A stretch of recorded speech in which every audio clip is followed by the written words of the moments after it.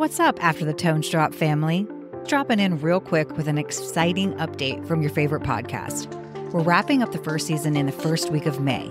I can't even believe it. It is crazy wild how fast this has gone. While we take a short month-long break to gear up for season 2, we've got something special lined up for you. We're rolling out 4 fantastic bonus episodes featuring some of our favorite voices from our past guests.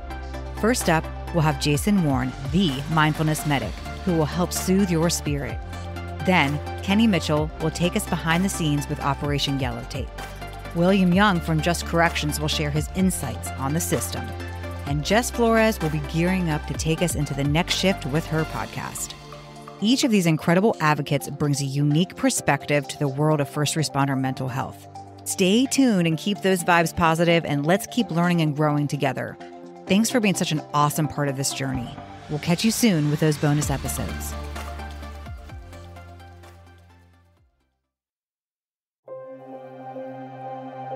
I went from being Officer of the Year to having a very crispy burnout, PTSD, severe depression, adrenal fatigue, and suicidal ideation. And I was drowning, and it was either me or the job, and I chose me. I didn't have a label for it until years later. But what I was feeling was my body was just slowly starting to shut down. And I think I had just been high speed, low drag for too long. A lot of what I do is educating on ACEs and educating on nervous system regulation and what happens to the brain and the body, because I think there's so much empowerment in just being able to understand what your body is doing as a human, and that knowing and understanding that everything that you're experiencing after having some chronic stress or having some trauma is totally normal and to be expected.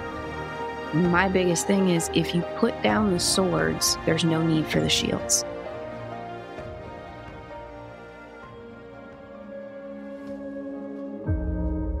It's the first responder, the first to get the call, the first on scene, greeted by God knows what, pushed beyond the limits that they don't even set. Then what happens? You're listening to After the Tones Drop. We're your hosts.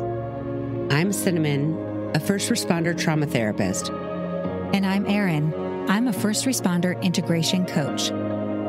Our show brings you stories from real first responders, the tools they've learned, the changes they've made, and the lives they now get to live.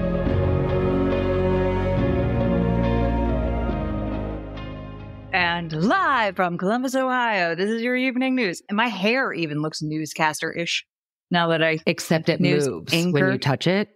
It, like, you can tell the hair is separating. That's because I got ready in 10 minutes. And so, therefore, it is not exactly like a news anchor.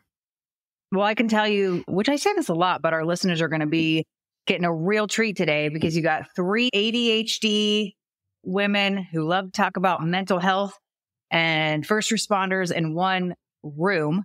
But look, for the first time ever, Real life. we've got AK with us.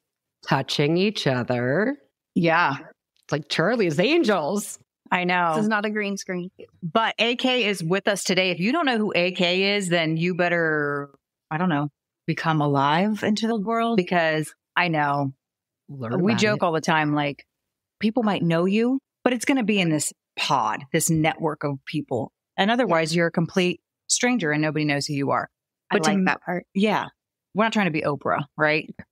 But I will say... Well, and I could have told somebody else that same thing about Dave Grohl and him singing in the car.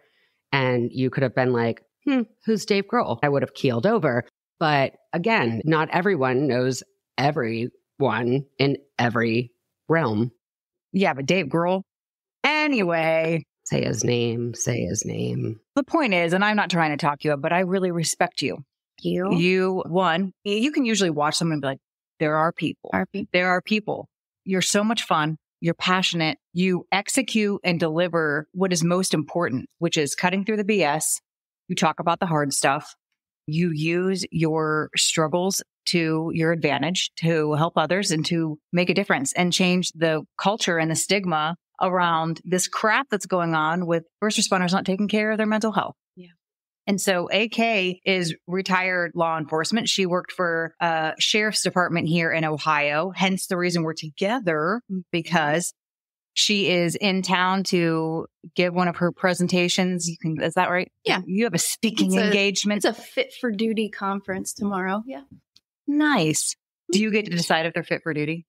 Oh, no, there's no assessments. It's a wellness day. The Ohio Association of Police Families is putting it on. So there will be no assessment. But you've been traveling all around, right? You've been going all over the place doing these speaking engagements. That's one of the things that you're up to now that you've retired. Now, did you medically retire? No. So I don't even necessarily, I don't feel like I deserve the title of retired. I just say former because I think retired is like when you've actually made it. You've done your full 25 years or whatever. No, I left in 2015. I went from being Officer of the Year to having a very crispy burnout. I was experiencing PTSD, severe depression, adrenal fatigue, and suicidal ideation. And I was just drowning. And it was either me or the job. And I chose me. And it was really hard. I didn't tell anybody why I left. I think I made up some bullshit about going back to further my education, which I did, but it wasn't until months later. And that was not the actual reason for the departure. But now everybody knows why. Yes. Yeah. It took a couple years for me to have the courage to say that out loud. I am no stranger to hiding in academia. But it takes that courage. There's so much more courage in vulnerability and being real and honest and truth. Granted, on the job, it takes a lot of courage too. So I'm not discounting that. But in order to break through this bullshit story about first responders and mental health, that's what it takes. And that's really how I accidentally found you, was because you are vocal. You're very vocal on TikTok, on accident, as you love to share. That was not her intention, by the way. She was just putting out some real content. And one of the videos that she did was her singing the word, not rapping, but singing the words to a song, but putting up these little pop-ups, cutting through the BS. I'm not doing a very good job explaining it. Go to TikTok. Actually, Instagram, because we learned TikTok took the music down. They did. Yeah. TikTok did a mass delete of a lot of audios. So it's still on Instagram, but no, I was just doing like quick transitions, and the words in the lyrics of the song were so powerful. And it just struck me. I believe the song is by Dax and it's called Joker. But I thought, wow, that applies to the first responder world in so many different ways. And I think that's where my little secret sauce is. I can see everything through the lens of first responder wellness. And I just am able to tie it back and put a slant on it to make it more relatable for first responders. Because, at the end of the day, we're all just people. We are. But we forget that. I thought you were cyborgs. I think some people would like that. Yeah. Cinnamon, what do you have to say? Hi. Unless we're in an X-ray machine.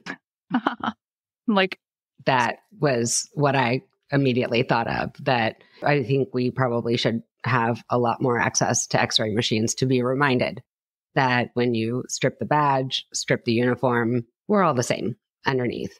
And if you're not responding the way a civilian would, it's simply because you've responded enough that you've been able to numb that.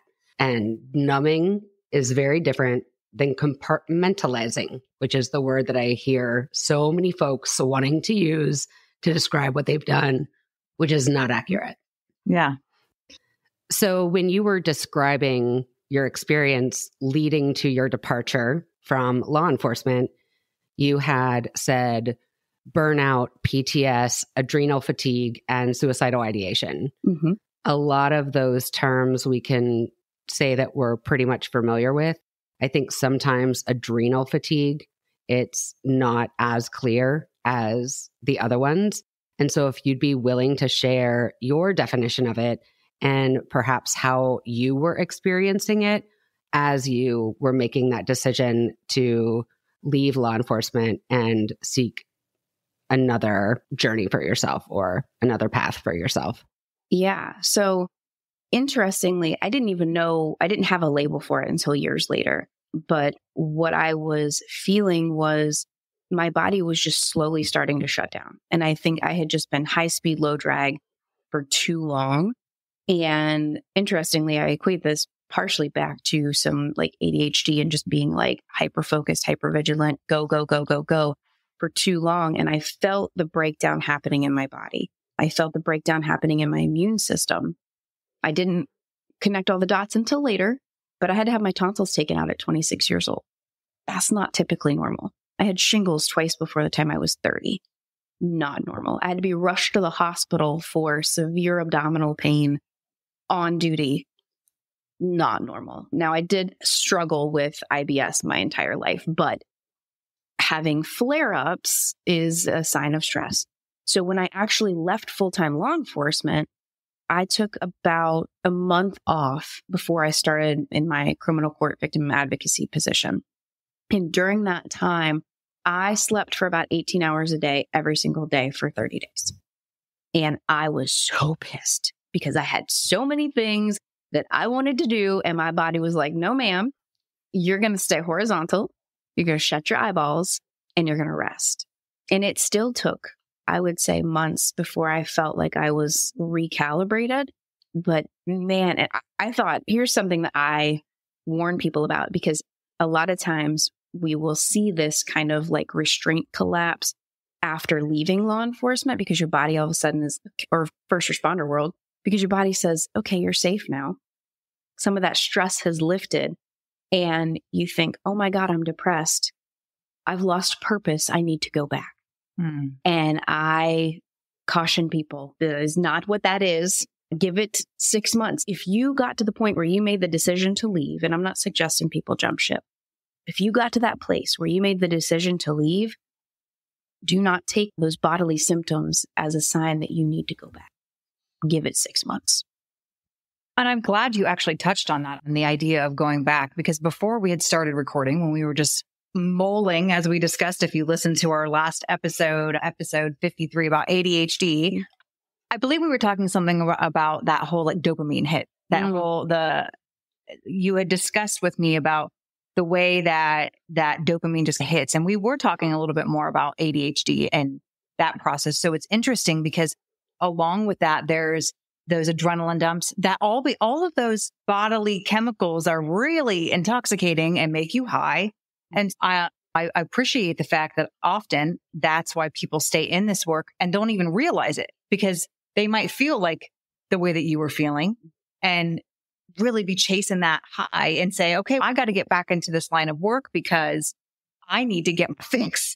But really, it's quite the opposite. It's learning how to re-regulate your body and your system so that you aren't addicted to the drugs, right? To those chemical dumps. Yes. And that's the thing, is being able to differentiate, because cortisol, the stress hormone, feels a lot like dopamine, which is the pleasure center. So you have to be able to differentiate what you're feeling in your body is that arousal, that superhuman strength. It just makes you feel alive.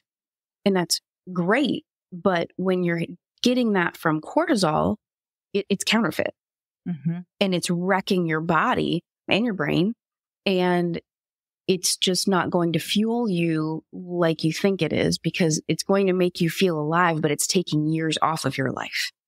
And I've never said it like that, but I really like that. That will be in our little quote bubble with your little face. A little quote bubble on that.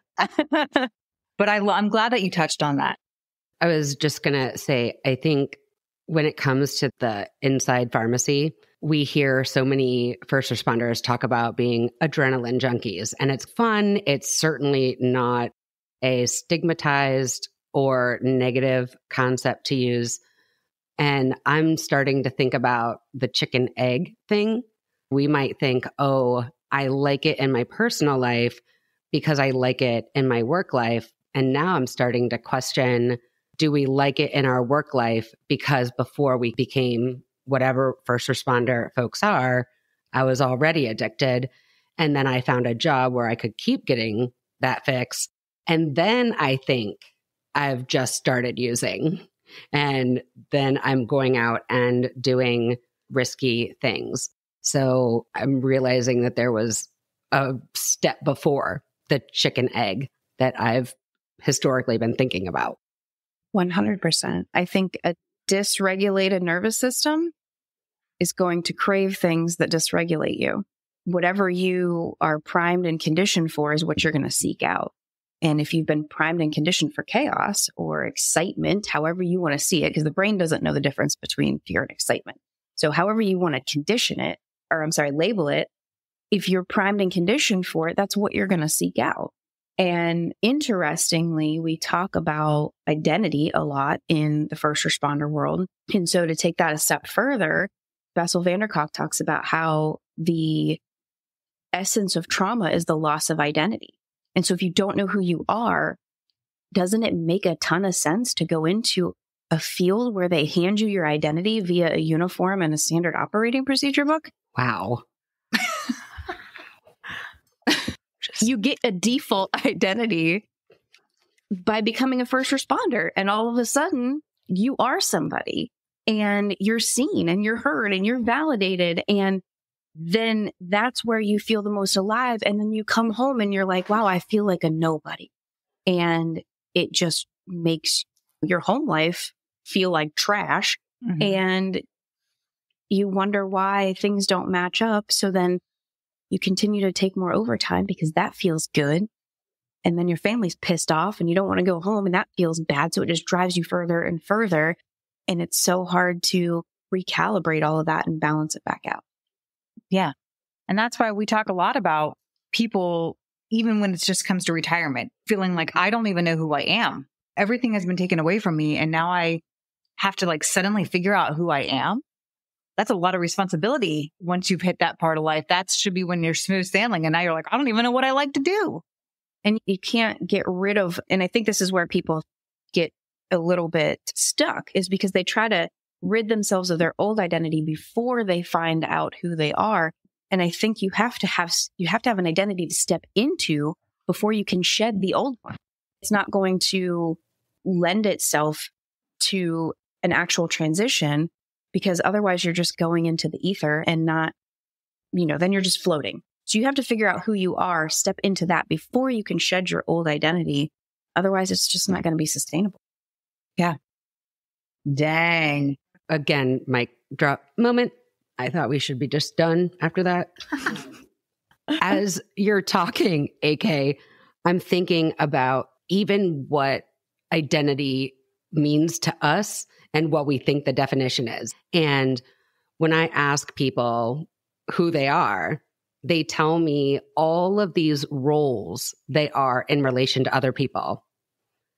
Never have I had someone, without prompting or working at it after it's been identified, tell me, I'm kind, I'm funny, I'm smart, I am a terrible green thumb. Whatever it is, it's always, I'm a mom, I'm a dad, I'm a husband, I'm a wife. And then, God forbid, we've been told we were bad before we ever got into adulthood, because then you give me an everyday hero label and I'm not going to think twice about it. So then when the PTSD starts hitting in and we start questioning and feeling delegitimized, there's only one identity to go back to. And it makes that loss even more tragic. I got to say that this whole conversation can go so many different ways, but the three of us kind of knew, we are from the same cloth. AK walked in my house and was like, hi, friends. How's it going? Good to see ya. And I really, if you're okay with it, I would really love to take this opportunity to touch on our conversation when you first got here about this ADHD versus PTSD thing. Yes. Because the listener doesn't know this, but obviously we just recorded the ADHD. We're calling it ADHD mislabeling episode. That was what we were calling it behind the scenes, because of this idea that it's all about the hyperactivity. It's this disorder that basically Cinnamon states that the folks that named it ADHD actually don't have it. It's just the things that make them annoyed about us. That's her theory. But what I shared with AK was that we also had a sister episode to the episode about ADHD versus PTSD, which we ended up scrapping for the time being. And a lot of it is based on experience from Save a Warrior, which now AK and Cinnamon have both experienced that. Yeah. Yeah. Cohort number 151. 239. She said she saw the picture and she wondered if that was you. I was like, is that? And that's why I thought that you were a former first responder or yeah. And Erin was like, no. And I'm like, oh, she's a unicorn. That means she's in the club. I'm just walking around with everybody else's shit. Yeah. You're in the club. And my own shit. You're both in the club. Not to exclude. I guess we are Qualified. a first responder-ish enough, especially you, that she actually did think that. And it is a unique experience. Obviously, it's not typical that somebody like we would go through, but I think what they're learning is that, yeah, we're about just as messed up. And I liken it to like dispatchers where we hear it all. So we're visualizing it all, but we don't actually see it. So we're just constantly holding the space, ending a session and then rewinding back to zero to be able to take on this new data and never really getting a chance to process it. And so we are experiencing our stuff too. Plus we are adult children of alcoholics. We have high ACEs. We are recovering alcoholics and addicts ourselves. So we totally Fixers, helpers. Yep. God forbid. It may look very different on the outside, but on the inside, it's just a different version of seeking out the same thing. Oh, yeah. How can we help and be identified as good people rather than how we've seen ourselves up until then? 100%. Yeah. And so I went the long way around. This is what I do to tee up this concept of ADHD versus PTSD, because there is this like questionable thing. How much of it is ADHD and how much of it is a trauma response, which has really flipped our world upside down. And as soon as I mentioned that, you're like, yes. And let me tell you. Oh, yeah. So what is your experience? I've been sitting on this idea for a year and a half or 2 years. And I haven't said anything because I'm not a clinician and I don't feel qualified to talk about diagnostic criterias and things like that. But here's my thoughts. I'm just going to go for it because I have somebody here that can correct me if I'm wrong. So in my experience as somebody who has been diagnosed with PTSD and ADHD, if you were to create a Venn diagram of the two of those things, there are so many things that overlap. There's hardly anything that's going to be in just one category because the ways that both of those things present are so similar. It really makes you wonder. And when you boil it all down, it all comes back to a dysregulated nervous system. And who's to say that somebody who's been diagnosed with ADHD isn't also meeting the diagnostic criteria for PTSD and just has some trauma that they haven't recognized to be trauma, whether it's in childhood or adolescence. And oftentimes there's a lot of things that we don't recognize because we think of trauma as an event. And sometimes trauma is just the good things that didn't happen or the things that needed to happen to support your upbringing that just didn't occur. And so who is to say that this ADHD diagnosis isn't actually PTS? Because when you start to look at the little bit of the time blindness, rejection sensitivity, reckless behavior, impulsivity, a dire desire to connect. So you're sharing your own experiences, which comes off as like you're trying to take the limelight. So many of these things present the same. So which one is it? Is it the chicken or the egg? And are they the same? I know that when you talk about ADHD, it's neurodivergent, the ADHD. You're neurospicy. But we also have neuroplasticity. Who's to say that the rewiring of PTSD isn't causing the ADHD? Amen, sister. I don't know. And so then when you relate that back to first responders, I did a TikTok. I think I told you it was a year ago. I think it was 2 years ago, but it was in April. No, it was a year ago. And I brought it up, ADHD and first responders, and it went viral because people were like, me too. And it was unbelievable. Just the idea that, like, why hasn't this been talked about? I feel like we need to talk about this more. Partially because these things, and I'm really rambling here. No, partially because please ramble. The things that we struggle with in ADHD and PTSD, often on the outside, are seen as character flaws. And so we get shamed because we don't have good manners. We're not polite. Disrespectful because we're not showing up on time. We're forgetting things. We're not considering other people's feelings. So they show up as character flaws, like we have bad morals, and then we get shamed. And so it just adds to further dysregulation. And then here we are on a podcast talking about it. So, how excited are you right now, Cinnamon? How, it's like waiting for it to light up. I'm really working to contain myself so I don't blow over Erin right now because she said something first. AK, I want to direct you towards Gabor Mate, GABOR MATE.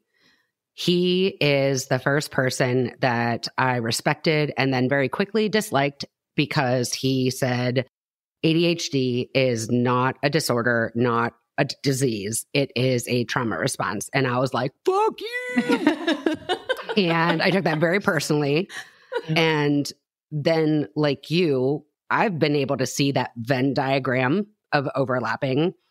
And we talk about the changes that happen to the brain with trauma. And then we've always been talking about ADHD as neurodiverse and on the spectrum of autism, right? There is a lot of places across the world that are speaking to it as just one spot on the spectrum. And there are definitely spectrum-y things that I'm aware that I do. And that had made more sense because the idea of like my brain is wired differently from birth versus by the time I was 5, I was so fucked up that I was traumatized and I didn't know how to behave properly and became a people pleaser and was ready with the song and dance whenever I wanted. So for there to sound like a whole bunch of legitimacy around the neurodiversity and the spectrum aspect, and then to have Mr. Mate come in and burst my bubble.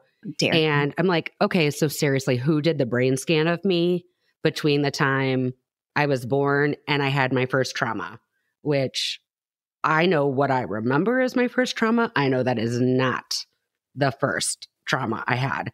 I also remember my absolute devastation in 4th grade when my oldest sister left for college. And if that wasn't abandonment 101, I was in 4th grade. And it showed up immediately, like this increased level of hyperactivity and annoyance and desire to keep constant noise so I didn't have to feel isolated and alone. It's a survival strategy. Yeah. I'm working on a certification right now for ADHD as a specialist, and I'm learning so much. We need more Novocaine, and our bodies are processing it faster at a dentist's office. That's part of, not only was the episode, Erin and I were both at the bottom of the bucket and it was a terrible recording, but it truly was like, we needed to take a time out.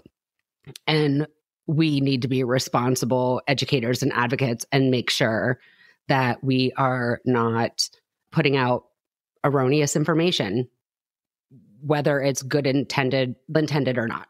Right.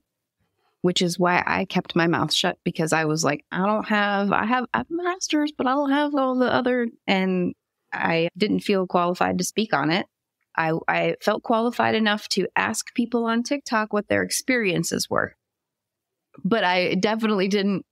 I didn't do a follow-up because every time I went to try to make the connection, to make the video, to make that connection, I just thought I'm going to get absolutely slammed for this in the comments and I'm going to get canceled. Congratulations. You didn't get canceled. I didn't do the video. Yeah. I was just thinking about the relief that we hear from our clients after they take their ADHD medication. And I'm starting to think, fuck. We're just feeding the withdrawal of that addiction to our own chemicals. And that is we're giving ourselves a fix under the pretext that it's what we need rather than the work that is tied to processing and recovering from PTS. Yes. I'm having a lot of feelings about this because I'm pissed because that means there's going to be more work, both for me professionally and personally, but also it's like an aha moment of holy shit.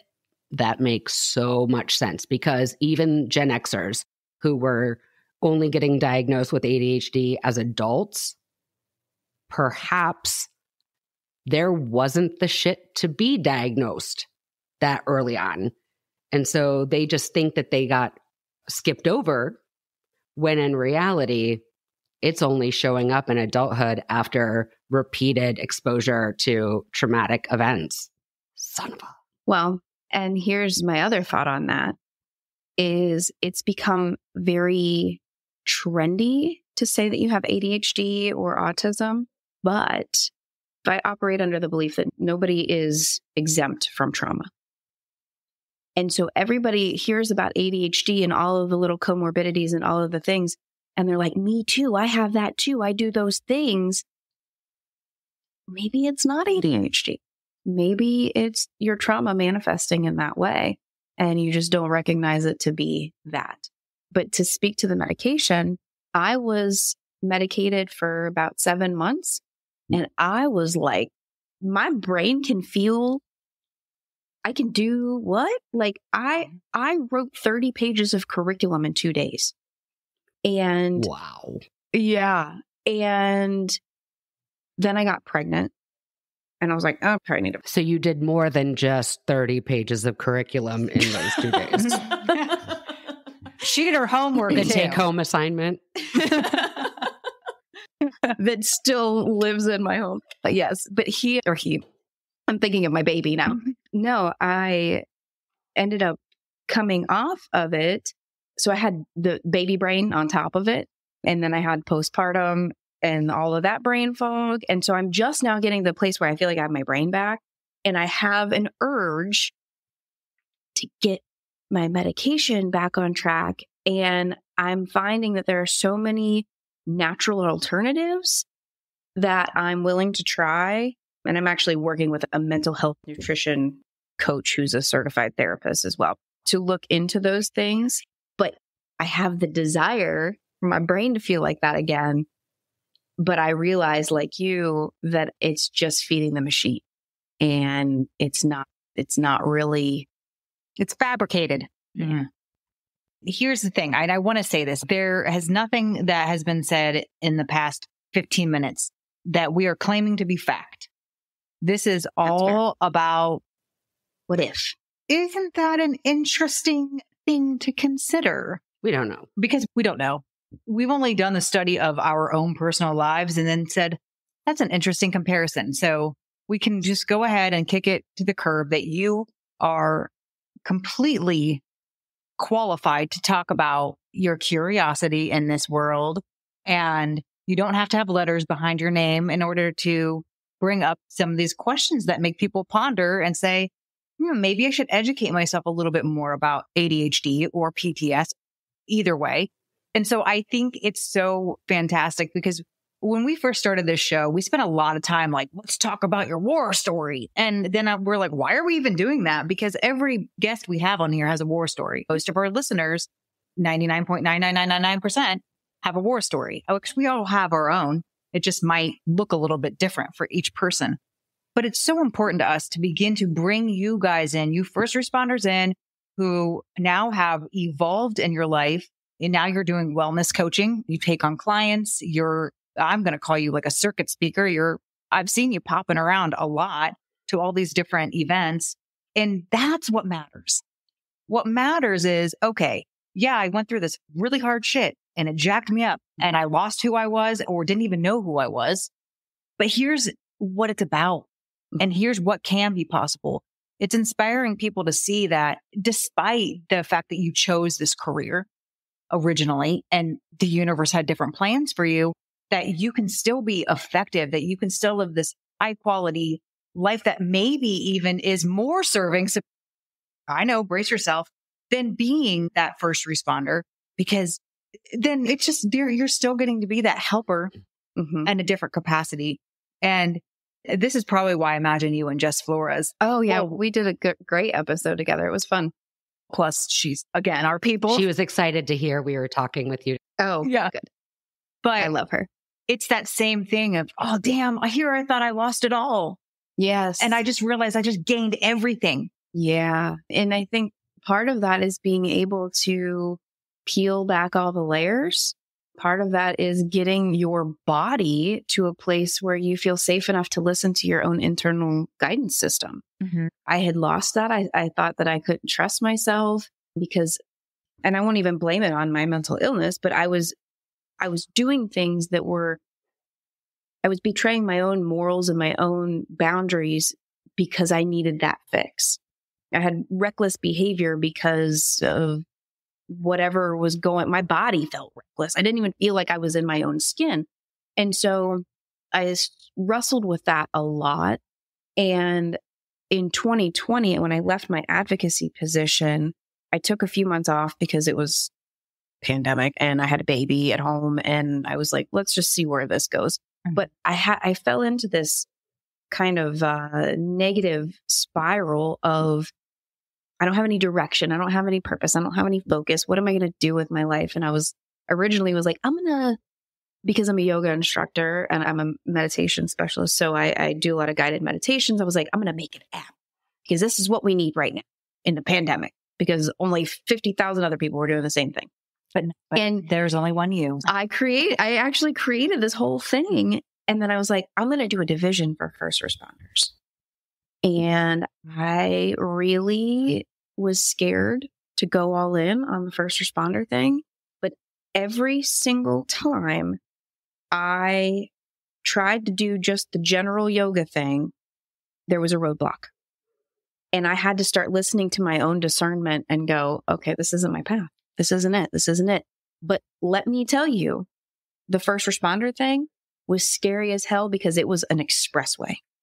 People were like, yes, give me more. And I was like, I don't have it figured out yet. And it just kept going and going. And before I even had it figured out, I was on 3 podcasts just talking about my experience. I had to get over the fear and just take action. And I did. And I stumbled a few times, but I'm here. I've been able to hone it in and dial it in. And it was scary and wonderful. And I'm still like in awe that I'm even sitting here with you all to talk about this stuff and to talk about my own experience, because the biggest hurdle to doing just the first responder thing was that I had to share my own story. And when I finally shared my story, people were like, me too. And I was like, oh, really? And it wasn't an outward, you didn't see it in the comments, but my DMs, buddy, they were filled. And I was like, is this real life? And so then that just fueled me. And I knew that was the direction I needed to go. That's your true calling. But you had to go through that school of hard knocks. Yeah. You had to go through that experience to be able to evolve into your actual purpose, which I'm sure will evolve again because it does. And I just think that it's incredible. And because people like you, because of people like our other guests, it's constantly giving people that permission slip to say, okay, we can do this job. We can have a really effective career, and we can get honest about the effects that the job has on us, the effects that it has on our personal life as well, and do something about it in real time versus when it's like a real shitstorm to clean up. Yeah. Way too late sometimes. While you were talking, AK, I actually thought of a quote that one of Erin and I's friends had posted on her Facebook. So shout out to CP. I'm not going to give her name just in case, but what she said really hit me. And I actually wanted to share it with Erin privately. And now you've presented this opportunity. But what she said was, trust your gut. Not that it's always right, but you have to start there to learn the difference. And the sooner you start, the better. Mm-hmm. You know, one of the things that I have been asking folks to do is when they have questions or they're not sure, get real quiet, focus in. You already know the answer. Yeah. And when somebody had me do that, my first thought was, fuck. Like literally that word, it came out of my mouth. But working with my clients, doing that same thing, I get the same results as someone got with me.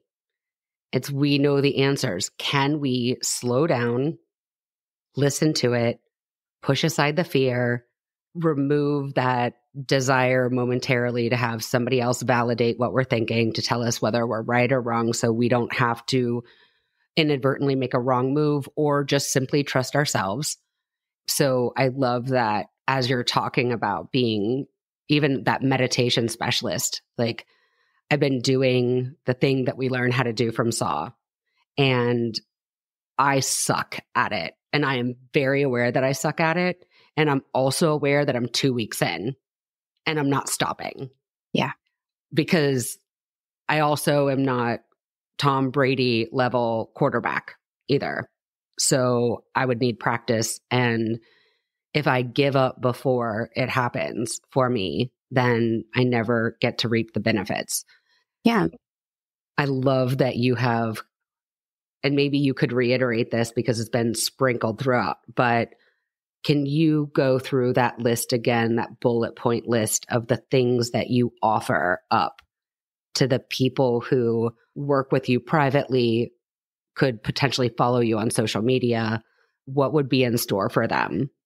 So a lot of it is, and truly, this is silly, but I make sure that I get, this isn't silly. I get really grounded before I go into session or a speaking engagement or whatever. But so much of what I do just comes through me to the point where I don't even I'm like, I don't know where that came from. It came like somebody plucked it out of my subconscious. I don't know, to the point where I have to keep a notebook because I'm like, I've never said that out loud before. And I just have to write it down. It's like my subconscious has so many things swirling around and who knows what'll come up. But my greatest thing that I can offer somebody else is to listen with my whole heart. Like just to give them that space to really just spill it. I'm here for it. You're not going to scare me. You're not going to offend me. I'm not going to judge you. Just let me have it. Right. And then we can pick it apart from there. But really, a lot of the coaching and the speaking engagements and stuff, I talk a lot about post-traumatic growth. I talk a lot about burnout prevention. And what those things really are is being able to take care of your basic needs, which, what a concept. People think it's so dumb. It's so overlooked. It's so undervalued. But if you can take care of your blood sugar regulation and stay hydrated and get enough sleep and have some decent social connection, like that's going to knock out a lot of stuff for you. All of those things are controllables for your nervous system. So the overall goal is to find some nervous system regulation. And it's not about being regulated all the time because we're freaking human. Mm-hmm. It's about being able to be connected enough to notice when you're dysregulated and to notice if you're on the high end or the low end so you can bring it back slowly. And that is not to say that we're doing that to numb out. It's to stay connected. So it's connection over regulation, because sometimes you have to be dysregulated, or I feel like there's no healing in being flatlined. If you're regulated all the time, are you really doing the work? Are you really healing? Are you really blasting through stuff? Are you really processing things? Regulated. Are you really processing things through your nervous system? Or are you just shut down and numbed out? I don't know if that answered your question. No, I'm kidding.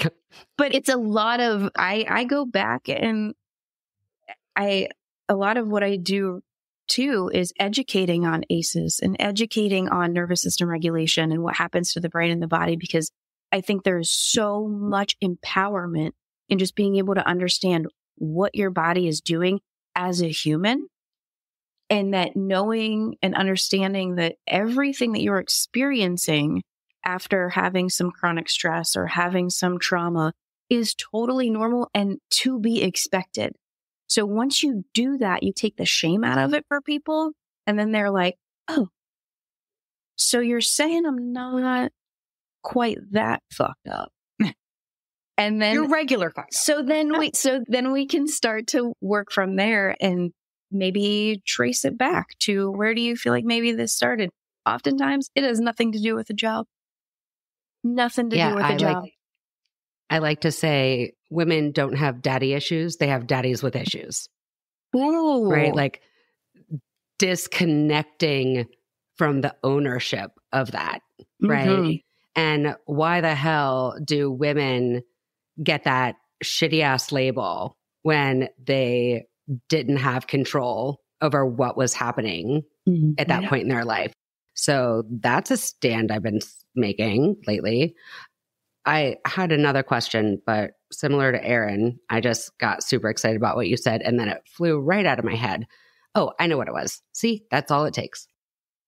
So as you are educating folks and talking to them about childhood experiences, I personally would like your experience on working with anyone older than a millennial. So Gen X, baby boomers, when we have a difficult time hearing those 10 questions as the little people we were at the time, rather than the adult in front of you. And we've also been conditioned that, yeah, I got a spanking, but I deserved it. Aaron, you remember that parking lot conversation. So how do you break through that wall of denial or mislabeling or minimizing that we see folks doing because they interpret it as I'm saying that you had terrible parents, which that is not where the conversation, that actually is irrelevant to the conversation. So I don't focus on it. But that defensiveness of I don't want to be a victim, or I don't want to badmouth my parents, or as an adult, I am very aware that I was loved. And I know that if I was chased home by bullies and my mom and dad were sitting on the porch, they would have protected me. And not thinking about those moments when mom said, wait till your dad gets home. Mm-hmm. And then dad is the disciplinarian. Mom ain't going to protect you because she's the one that ratted you. And that moment of I am on my own, no one's going to protect me. Even though we know as adults to move through that and get to how we experienced it while we were under the age of 18. I would love your wisdom because I am still going through those walls, and that's my hot topic for the 2024 circuit. So as we know, trauma is nervous system overwhelm. And I just simply ask them to close their eyes and try to remember what their body felt like in that moment. Ooh. Because I know in moments for me, like I felt I was being abandoned or shamed or whatever the case is, my body did not feel like my own. And I still am like a master dissociator. Like I can zone out into the ether but I remember being able to do that as a kid. And I remember times where I absolutely felt like my heart fell out of my butt. If I can be so frank, because it was a nervous system overwhelm. And if your body felt all of a sudden like you were in a panic, that was probably traumatic. And so I think educating them on what trauma is and what trauma does to the body and the nervous system, and then equating that back to what did little you feel, not think, because your thoughts have been given to you by somebody else. What did little you feel in that moment? Okay, and that's a wrap. Yeah, bye. I totally just in this moment listening to you two, I'm like, I just visualize this like interesting side project because Cinnamon just touched on it. This is her topic. She has a presentation called Aces in the Hole. She's been traveling all around with first responder conferences. We're going to be in Northern Kentucky at their symposium. She's not speaking at Phoenix Project, but we'll be there talking about ACEs. You better believe it. I have New Jersey right before Northern Kentucky. Yeah, that is her presentation, is educating about ACEs. And as you can see, she's experiencing a lot of pushback. But wait a minute, my parents didn't suck. No, we get it. Your parents were doing the best they could with what they had. And it doesn't mean it didn't affect you. So it is super cool. And we've had a handful of our guests be in this space of, oh yeah, adverse childhood experiences. Mm-hmm. So it is this like thing that is becoming more readily talked about, I think, in this culture. But yeah, I'm just like, I wonder if there gets to be this little like side thing with you two. And I've had clients that are much older than myself. I mean, my oldest client was 62, and the things that bothered him the most, and the career that this man had, I can't even, a lot of it, he wasn't even supposed to be talking about, but the things that bothered him the most were the things that happened when he was a child. And he's like, how am I supposed to deal with this? And I said, it's not a matter of dealing with it. It's a matter of processing it and recognizing it for what it was. I just had an epiphany when you said a lot of that stuff he wasn't supposed to be talking about, which I'm making a leap and saying it may be work related. How much of our trauma has had the story around it for whatever reason, we cannot talk about it. We don't talk, we don't feel, we don't share about what happens in our households. And then you go into a job where confidentiality is at its core and you can't talk about it. Or there's the components of the secrecy of FBI, military, like all of that stuff. It's almost like the secret keeping is being replicated in these careers. Holy shit. Okay. I'm going to need a minute to think about all that. Yeah. And then you talk about secrets keep you sick. And then you've got all of this trauma buildup and chronic stress from keeping the secret and maybe even living a double life. Talk about undercover officers. Are you kidding? They have to literally live two lives. And then you look at the premature mortality rate and the autoimmune rate and the cardiovascular disease rates and the rates of stroke and all of these things. And it's really no wonder, because it's going to come out in some way, shape, or form. Bessel van der Kolk says it best. It lives in our body. It is alive. It's like yeast. It just lives in there, and then it just bubbles up whenever it wants to. And it's going to come out in a physical way unless you express it through either talking about it or somatic experiencing, which is phenomenal. That's another thing I kind of use with people. And being able to let your body cycle through the traumatic experience. If you were in a situation where you wanted to scream, but it wasn't safe to scream, then you let yourself scream. You let yourself complete the cycle. And same goes for fight response. If you wanted to fight and you didn't get to, get on a heavy bag and let yourself complete the cycle. The stress cycle. Have you ever heard of the book Breakdown? No. I will give you a copy. No, I'm pretty sure I have an extra one. Yeah, you got to check it out. It's about the importance of completing the stress cycle. So my reference for that is Peter Levine's Waking the Tiger. Oh, I have that upstairs too with bookmarks in it. Oh my gosh. Yeah. On our first anniversary of Whole House, we did a month-long weekly book giveaway. They had X, Y, and Z, and then they got their name thrown into a drawing and we gave away Waking the Tiger. We gave away Body Keeps the Score. We gave away Tao of Trauma, like all of these books that time and time again, they come back to. Mm-hmm. And as you were talking, what popped into my head was belly fat and high blood pressure medication, right? You are in this career long enough and you lose maybe that desire or the priority or the time, however you want to frame it, to take care of yourself. You get in a 40-hour chair and you start looking different. Mm-hmm. And it's easier. And this can go all the way back to our ADHD conversation. It is easier to pop a pill that you can do in a second than it is to truly take care of yourself. And I think we, as an entire culture, are guilty of that. I know my mom would prefer to eat pie and than not eat pie. Well, who wouldn't? Right? Yeah. Who wouldn't? Mm-hmm. And when we can get a sugar rush or dopamine rush from that sugar, like, I wouldn't want to deny myself. That's why I travel with donuts. I think everyone should travel with donuts. Right? It's best that I don't go into the gas station when I need to refill.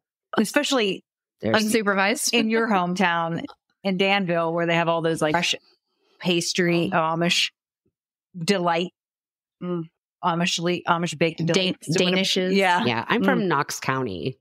So, AK, I would assume, given where I think you are, not in Aaron's kitchen, but so my parents live in Holmes County Mm-hmm. and I grew up in Knox. So right up there in Amish country where everything they make is delicious except their pies. My grandmother made better pies. Oh. But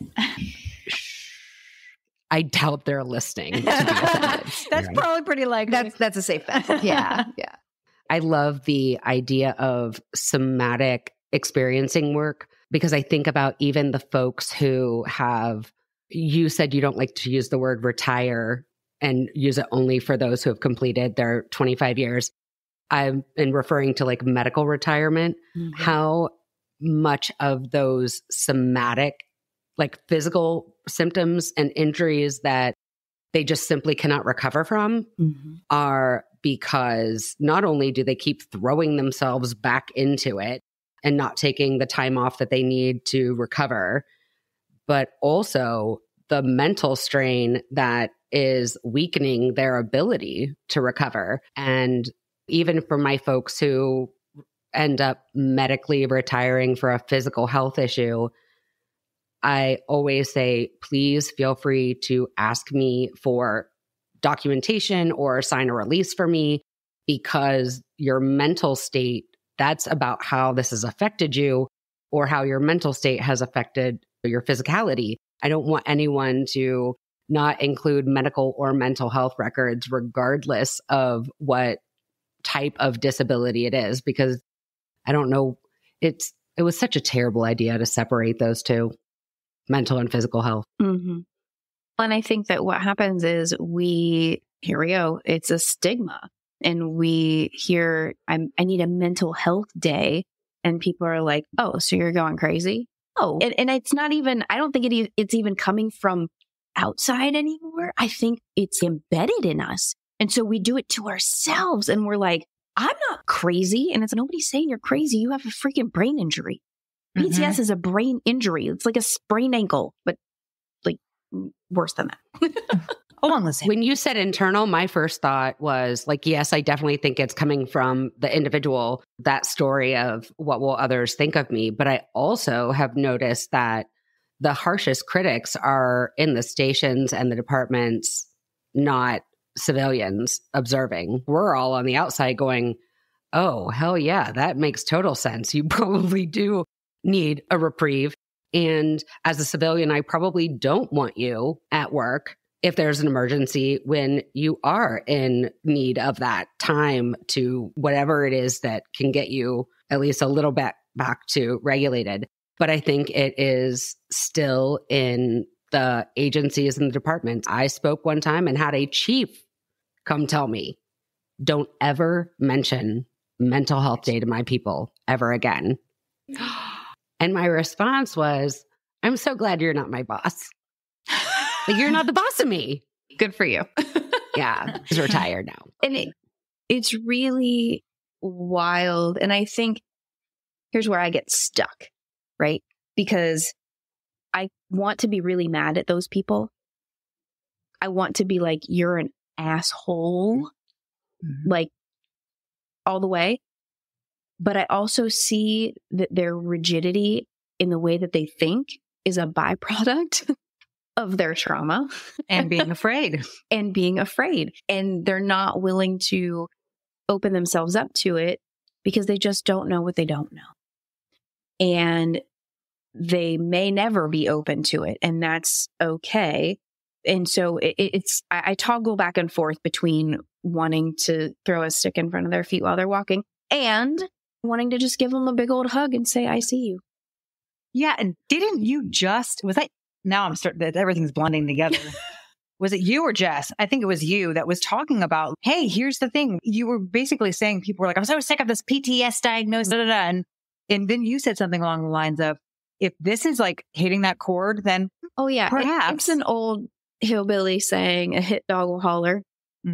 It means it hits something internally to you because you're not going to get offended if it doesn't apply to you. Right. If it doesn't apply to you, you keep scrolling and go, okay. But if it applies to you and it is a threat to your ego, then you're going to blast me, a stranger on the internet, because why? Because it's a threat. Otherwise, keep scrolling, right? Like it wouldn't be offensive if it didn't hit home in some way.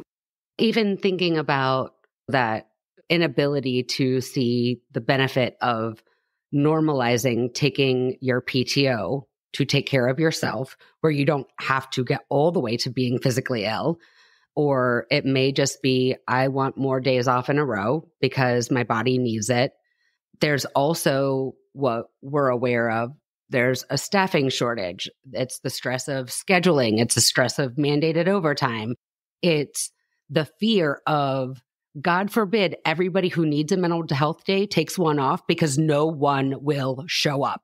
Mm-hmm. And then we've got a bigger problem. I can totally see what you're talking about in terms of leadership's response being such as that, because what they're afraid of is the reality of what would happen if they had the liberty to use their PTO in that way. Mm-hmm. And the individual, I find, doesn't want to take the day because they're not comfortable at home. They're more comfortable at work. And so their mental health, they feel better at work. Mm-hmm. They feel more alive. And it's uncomfortable to not know what to do with yourself on a day off. And so in an effort to avoid the discomfort, I'm just going to go to work where they tell me what to do and I can feel alive. Absolutely. Do you think that this could be connected to voluntary deployments for military? Right? Let's say mom is, I am done being a single mom. Get home. We've missed you. The kids don't remember you. Everybody wants you home. And then it's, okay, I missed you too, but I have an opportunity to go overseas again and I'm going to take it. And maybe I'll tell you that it's a volunteer or maybe I won't. But either way, I feel more comfortable in a tent than I do in this comfortable, loving household because this makes my skin crawl. Where over there, I feel freedom. It's also about, where do you find your worth? If you're at work and you're getting praised for doing a good job and you feel like you have utility, you feel like you're accomplishing something, and then you go home and you're like, oh, I'm going to sit in this big comfy chair and my wife's going to be pissed at me because I didn't take the trash out last night. Which one are you going to pick? It's pretty simple. Or I don't know what to do, right? Because if I don't help, it's a problem. But if I do help, they've created a routine in my absence and I might not be doing it the right way. Yes. And it's confusing. So yeah, the expectation is very clear over there. Right. Mm-hmm. Yes. Yeah. Your barometer is very clear at work. your goalposts are very clear and you know where you're making progress, you know where you're hitting the mark. But at home, it's all abstract. It's all vague. And that's actually precisely what I'm in town for, is doing presentations on, we're calling it relationship recon. And we're speaking to the group of law enforcement, and then we're speaking to the spouses. So we're speaking to them separately, but they're getting the same presentation. And Amy Bach's going to be there too, right? yes. Yeah. And so it's all about communication, because we tend to put people in these invisible contracts, and then it grows resentment because we expect them to know the thing, but we don't communicate the thing. And then when they don't do the thing, we get pissed. And all of a sudden that morphs into, they don't care about what I think. They don't care about what I need. They don't respect me. Mm-hmm. And it's no, maybe the communication just wasn't clear. Absolutely. And both people in the relationship can have that exact same thought. 100%. Oh, yeah. And it's funny that one of my things that I do is I'm an integration coach. I work with a lot of our folks. As they get through a certain point of their treatment process, they'll come to me and we'll do some forward thinking stuff. And often couples will end up coming to me and I separate them. Mm-hmm. I was like, no, because the problem is not with your husband or with your wife, their spouse in general. The problem is in you, and not the problem. The misunderstanding, the miscommunication is within you. And so it's regulating that and understanding that. And so how fantastic that you're doing this, that you are presenting the same material, which we are also going to be doing that with one of our departments down the road here soon for the same reasons. Mm-hmm. Like we can give you the same exact information and it's going to hit you just the perfect way that it needs to hit you for you to heal and grow in your relationship within yourself, your own relationship, your personal relationship with yourself and your partner. Mm-hmm. So that's my biggest thing is, we're quick to focus on what the other person is doing wrong or not doing. And my biggest thing is, if you put down the swords, there's no need for the shields. Mm-hmm. If you stop trying to throw daggers, you don't need to protect you're supposed to come together. It's a relationship. It's my husband and I, we've been married 7 years. So we've gone through some stuff, and we had to come to the conclusion that we are here to make each other better. So iron sharpens iron. So when the daggers come out, we just look at each other and say iron. And when we call a truce, remember, we have to come together and make each other better. We're not coming at each other. We need to come together on the same side of it and move through the situation. Oh, this girl's a walking bumper sticker. I know. I'm like, that should be on a t-shirt. I need some merch. Yeah, girl, you do. I have worked so hard to not write shit down. Twice I've only wrote things down. 3 times, because I've been keeping my eyes where they're supposed to be. So I'm not in every clip like this, but I did write that down. The idea of if you put down your swords. And I ask clients when the other party comes in, I'm like, okay, so what if I tell you that you're right and the other one is wrong? Does it solve anything? No. And they're so adamant. That's what they want from a couples counselor or a marriage therapist. And I'm like, I can just play eeny, meeny, miny, mo and make any of you right. And how does that solve the problem? Right. I just say, whoever is right or wrong, above my pay grade. That's not what I do. Yeah, because it's not about who's right. It's about coming together and being a united front. Like, we all deal with enough stressors in life as it is. Why come home and create more? But on the flip side of that, I know why, is because if you're a first responder, you're primed and conditioned for chaos. And when you come home and things are boring, you're going to poke the bear. That goes right back to ADHD, because we don't like boring people. So is it ADHD or is it PTSD? Who knows? Or boring shit, as we said on our last episode. But here's what I want to do. I want to take the opportunity, because just like a lot of our folks, we can talk for 20 hours and never run out of things to talk all day. But I want to make sure. What's your favorite color? black. It's like, are you dogs or cats? What's your How do people spirit find animal? you? Where can we find you? How can we hire you as our coach? How can we get you on to speak to our people? This is where you get to shamelessly plug yourself, if you will. And we'll make sure that we have everything on our show notes, of course, so that people can find you. But give us your spiel before we wrap up. It's really not a huge spiel. So I do one-on-one coaching with individuals. I do agency trainings and speaking engagements. And I have a free app called Lifesaver Academy. So you can find some of my stuff on the app. And there's a free version with a bunch of different grounding techniques and regulation tactics, meditations, if you want to try that out. It's me literally guiding you through a meditation. Ton of resources on there. And everything else is all linked up at akdozanti.com. If you go there, you can find all my links for all my social accounts, and you can put in a request to be on my one-on-one wait list. You can check out, there's a self-paced program. It's a 9-week program, and it's training videos of me walking you through stuff and workbooks. And you could also request information for an agency training or like a keynote situation on there as well. Our girl's on fire, making a difference in the world. The girl is on fire. Thank you. See, our whole life is like a soundtrack. I love, you know what? Life is just more fun when it's a musical. That's right. And it's not even intentional. It's just click, I hear, and then Oh, I do the same thing. you go to town.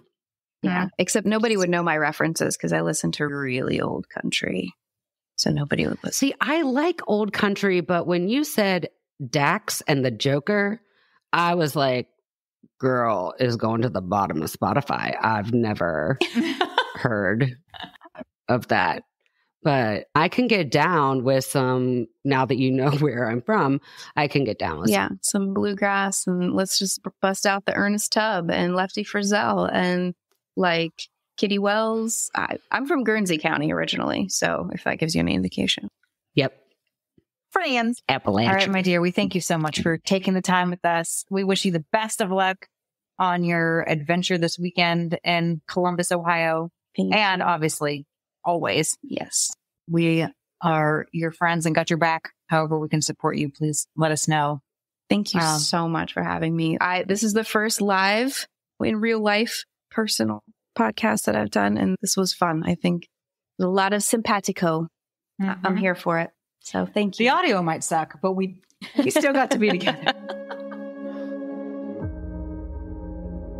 Thank you for joining us for today's episode of After the Tones Drop. Today's show has been brought to you by Whole House Counseling. As a note, After the Tones Drop is for informational purposes only and does not constitute for medical or psychological advice. It is not a substitute for professional healthcare advice, diagnosis, or treatment. Please contact a local mental health professional in your area if you are in need of any assistance. You can also visit afterthetonesdrop.com and click on our resources tab for an abundance of helpful information. And we would like to give a very special thank you and shout out to Venz Adams, Yeti, and Sonda for our show's music.